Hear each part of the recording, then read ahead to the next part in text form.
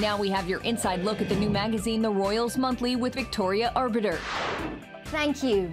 In every issue of the Royals Monthly, we'll flip open the lid on the royal jewellery box and take a closer look at some of the Windsor's most impressive sparklers in our Crown Jewels column.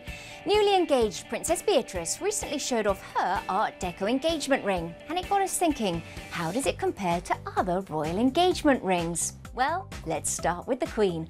By royal standards, Her Majesty's engagement ring could be considered quite modest. The 1947 stunner is made with diamonds taken from a tiara given to Prince Philip's mother as a wedding gift. Speaking of mothers, Prince Harry honoured his mum, Princess Diana, when he popped the question to Meghan. In designing her ring, he incorporated 2 diamonds from Diana's private collection. He said at the time he wanted to make sure she's with us on this crazy journey together. And we can't talk about royal jewels without mentioning Kate's 12-carat oval blue sapphire, which also belonged to Diana. The gem, surrounded by 14 diamonds, is set in 18-carat gold. For more on the regal jewels and to get the latest info on the royals, pick up your copy of The Royals Monthly.